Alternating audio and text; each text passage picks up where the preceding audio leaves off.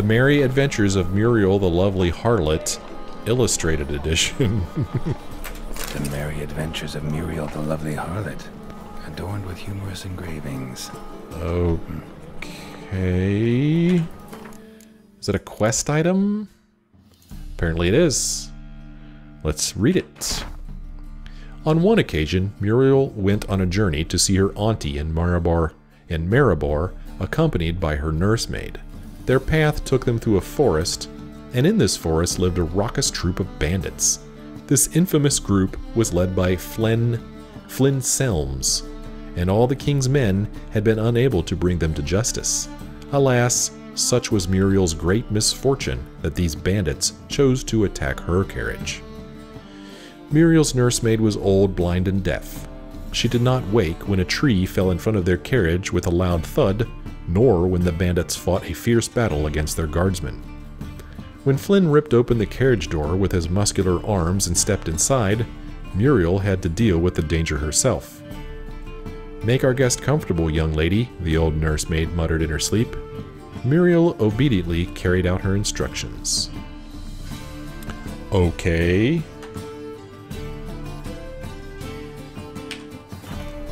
What? Is there more to this quest than that? That's it? Well, we found the book. Okay. Do we need to tell him, maybe? Interested in books? You don't look the scholar, but we've ones with drawings as well. Okay, we got another card player, and we've already looked at his books, so... Yeesh. I don't even know what to say this guy is, so I could keep notes. Farewell. Okay, well, he got his name right here, so play Marcus T.K. Hodgson Gwent. Sheesh, we got a lot of Gwent playing ahead of us. Try not to make too many... Like this play session, I already played Gwent once, so I'm just going to try to keep it to one or fewer. Okay, here's another one. Oh, okay, duh. It didn't even occur to me that maybe that red book we picked up was not the correct one. Let's pick this one up. The treatment of furuncles through cauterization, a study. Oh my gosh. Oh, whoops, I didn't pick it up. The treatment of furuncles through cauterization, a study. Oh my gosh. Really? Everyone's seen a boil, usually more than they'd care to. These deformities don't just mar your beauty, they can be signs of disease, or even the disease's cause and epicenter. If your lungs wheeze and your heart flutters, or if you're just sick of pustules, you can carve them off and be free of this ill for good. When you go to carve off a boil, use a sharp knife which you've had a dog lick thoroughly beforehand, for a dog's tongue works wonders in healing wounds. Ain't that the truth? You got to be brave as you go about it, slicing as confidently and steadily as if carving off a hunk of cheese. Oh. Then quickly cauterize the resultant wound using a red-hot poker. Don't pay any mind to screams or tears. Pus, bile, and any other humors need to be gathered in a basin, then dumped in a pit, and the pit covered, else the illness might return. Oh god, that gave me the heebie-jeebies. Ugh. I feel a little ill after reading that. Okay, what's next, Geralt? Let's try this red book.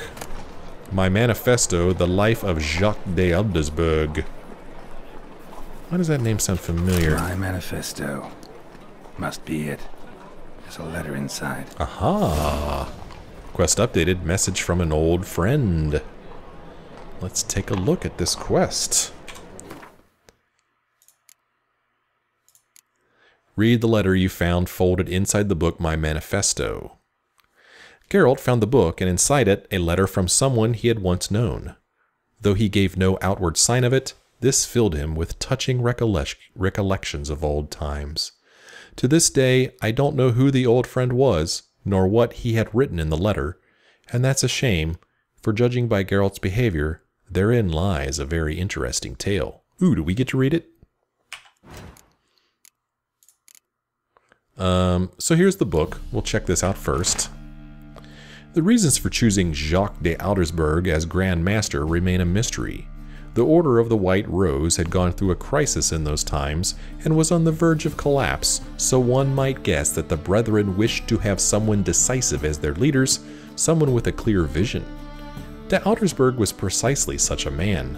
One of his first decisions was to change the Brotherhood's name to the Order of the Flaming Rose. Oh, it was the Order of the White Rose, now it's the Order of the Flaming Rose. The most puzzling aspect, however, is that the Order and the King himself decided to trust a man who, for all intents and purposes, had appeared out of nowhere. They say he was a wanderer, an itinerant priest who moved crowds with his speeches declaiming non-humans. They say he worked miracles and showed his flock visions of a world destroyed by the White Frost. He was undoubtedly a man of great charisma, one instilled with unshakable principles, which he in turn tried to instill in others. Was he truly a source? Was he indeed gifted with raw magic talent? That we will never know for certain. But that's not really what we're interested in. We're interested in this letter from A. Who could A be? Now, I've only played part of the first Witcher game and haven't played the second Witcher game. A, the only A I know is Abigail.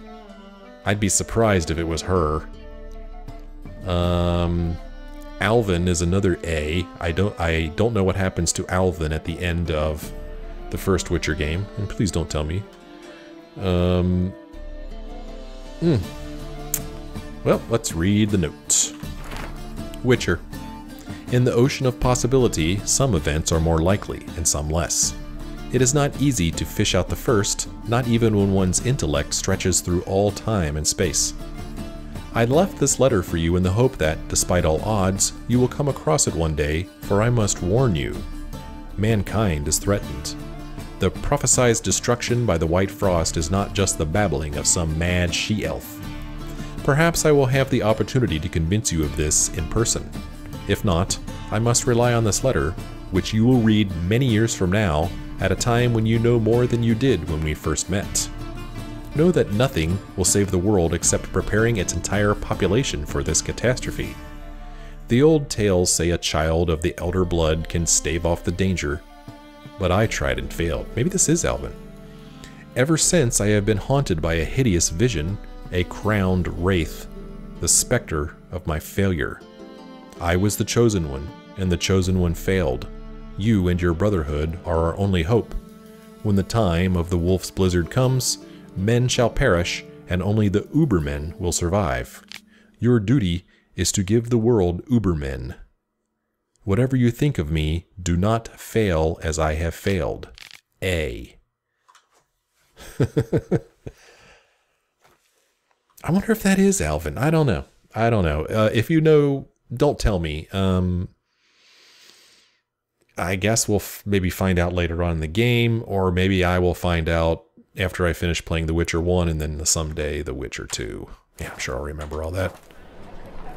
Huh. I'll be doggone. So, man, there's more red books up here that we can loot. That quest is completed. Is there any new text for that one now? Let's see here.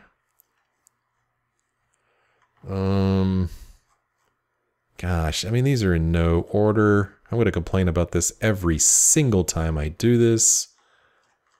What was it, a message from an old friend? Because I always like to come in here and read the final text.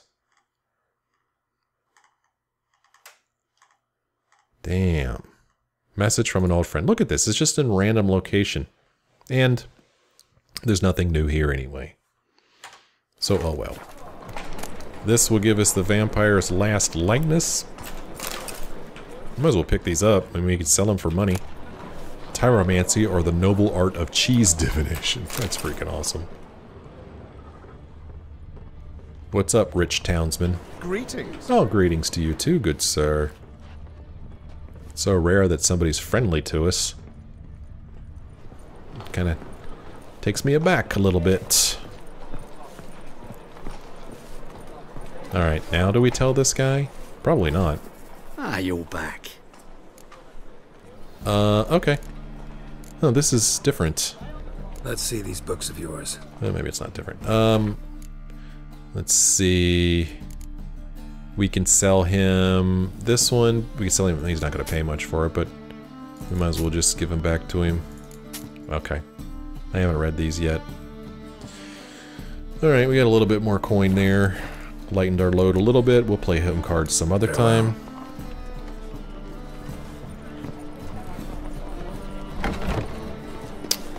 Let's see, we already talked to that merchant. There is a notice board here.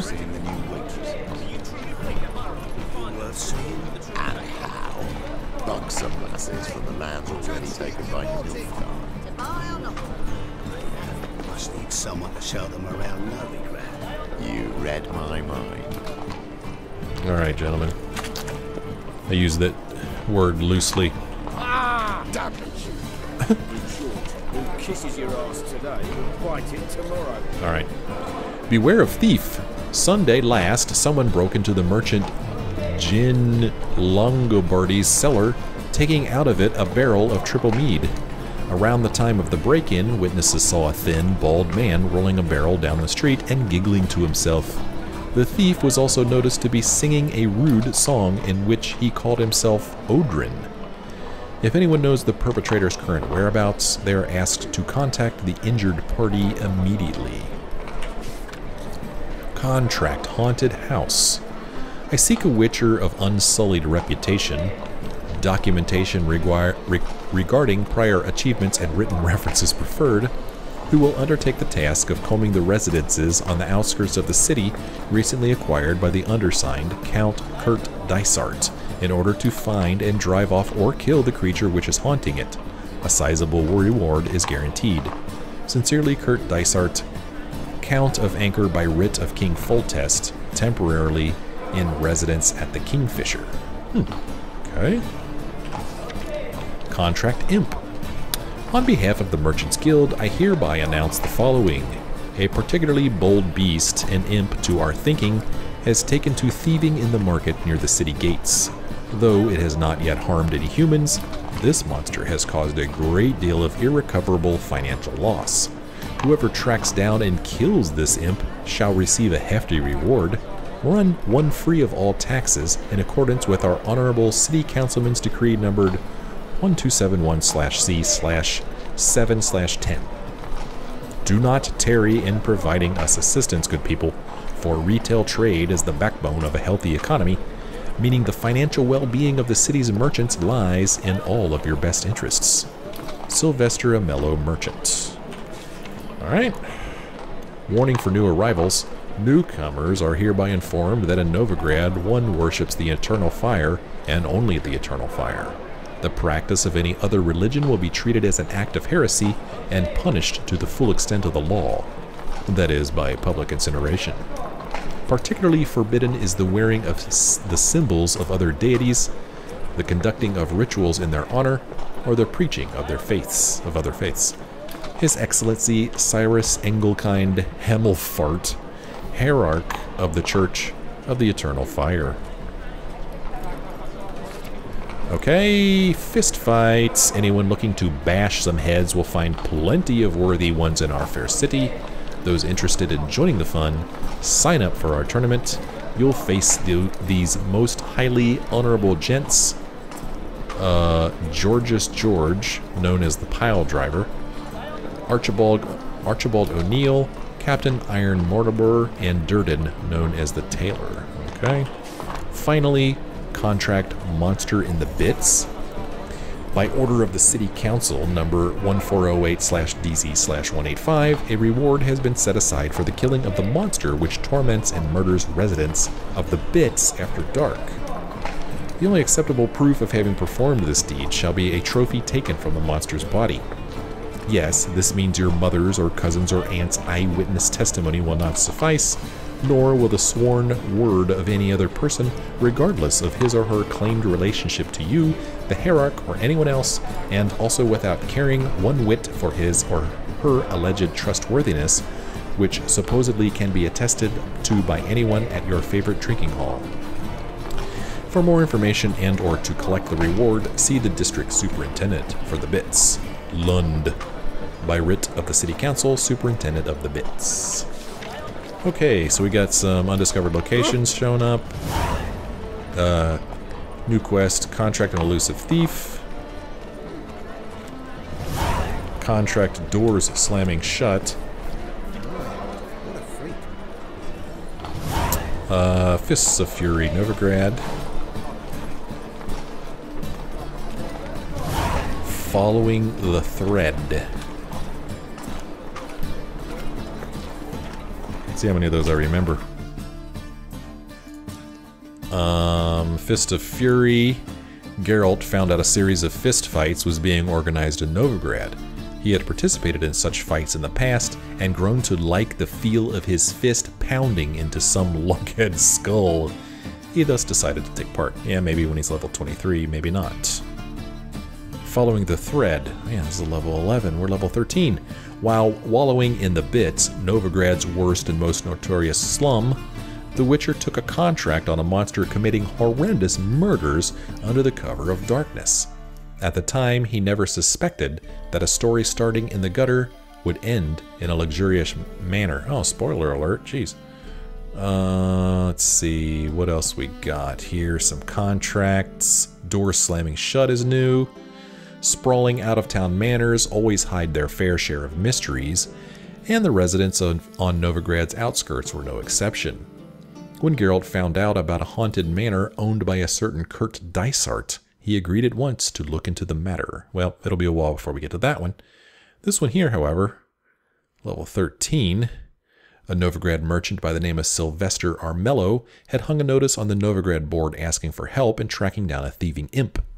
It seemed the Merchants Guild was being pestered by a mysterious creature who kept stealing wares from its members' stalls. Geralt accepted the job.